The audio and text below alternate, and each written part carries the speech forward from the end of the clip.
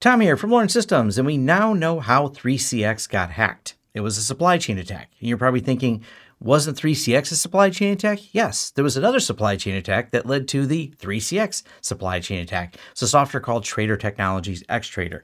We're going to be citing from Kim Zetter's zero-day Google Threat Analysis Group, the TAG group as they call it, and the 3CX blog where Mandiant has posted updates to dive into these details so we can understand what happened. And I think some of the details are kind of interesting. I will have links right down below to those blog posts and a couple others.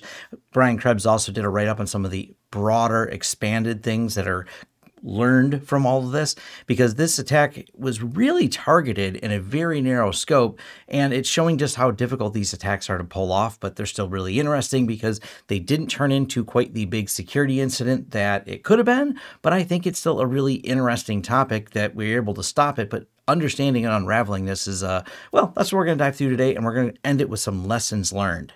Now, we don't have any details on how exactly this X-Trader software was compromised, just that we know it was compromised and Mandiant cited it as the source for the 3CX compromise, so we'll start here.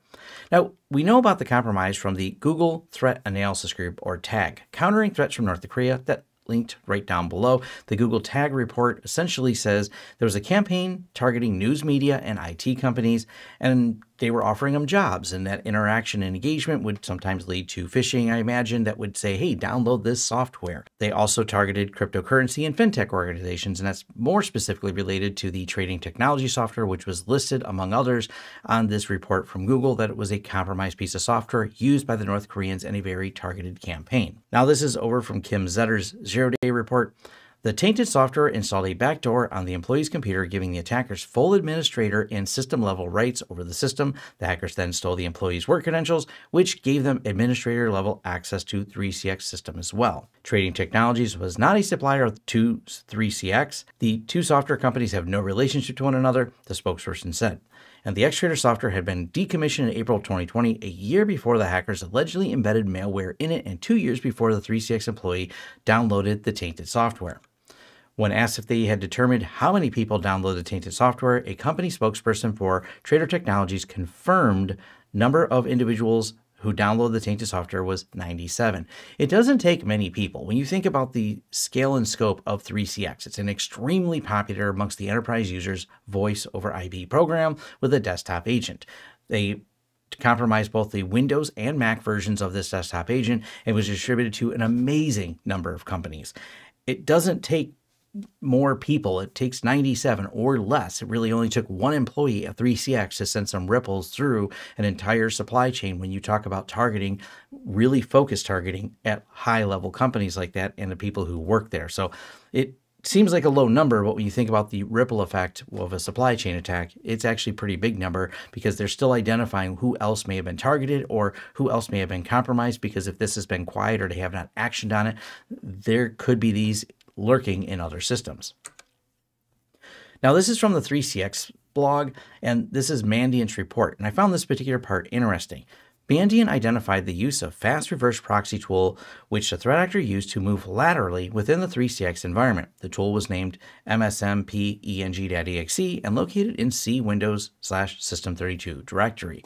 Now, why this is fascinating to me is because I did a video that is linked down below on SentinelOne versus Huntress regarding a security incident with one of my clients.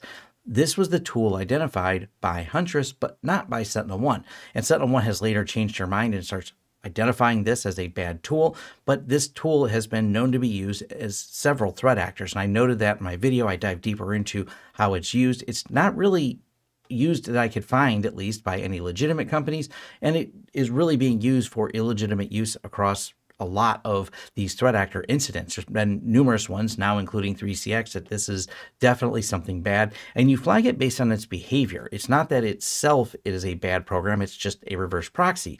But when they take the time to hide it, this is where you get behavioral analysis that should look at the behaviors of software and what they're doing, such as creating hidden folders, which was my case, or in this case, installing under Windows System 32 something called MSMPENG. You find a common signature and you find it naming something else, and you reverse engineer it and go, that's actually this tool being hidden this way. Those are behavioral flags that really should be noted. Virus total in February 12th of 2023, when that incident happened and I did that video, was only flagging 15 out of 70, and now it's being flagged by 17 out of 69 on February 28th. That's actually when I published the video. And then on April 23rd of 2023, 22 out of 70. So slowly, more and more vendors are going, yeah, that tool should just be flagged. There's not a reason to find it on a corporate network. But nonetheless, I find that pretty interesting.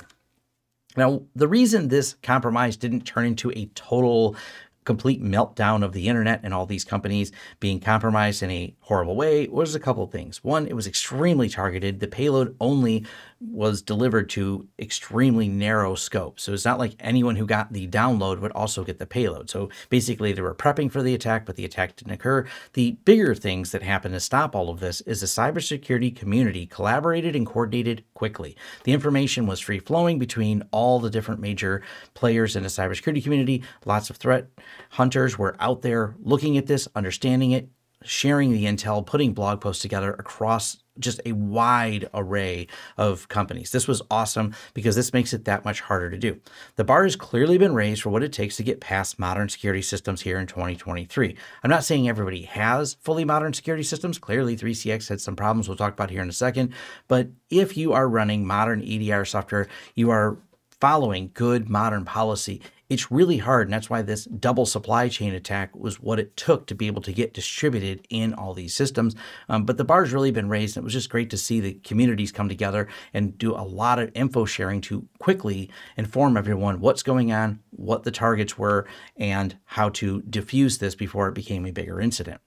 Now let's talk about how 3CX failed. Not in software, but this is really a policy failure in my opinion. It should be absolutely and implicitly clear that employees should not use work computers for personal use. This is a talking point that I hope you bring up if you're in charge of IT or IT policy for your organization or external organizations. This just needs to be a clear separation because of the dangers involved, as pointed out here. Employees should not have administrative privileges to install software. This is where the dev teams and security teams may have some differences of opinion, but the reality is if you care about security, you just can't let the devs install whatever they want.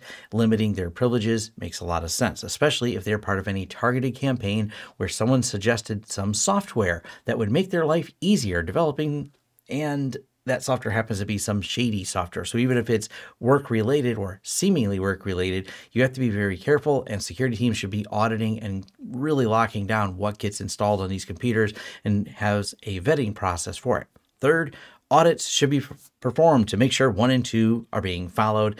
And not just audits, perhaps even signs, posters, and suggestions. If you've worked in industrial manufacturing, there's all kinds of notices to put your safety glasses on, don't put your finger in the machine, and quit using your work computer for personal use. Maybe we need similar signs, but anything that helps encourage and reinforce this, and then audit to make sure it's not occurring. This would have saved them a lot of trouble.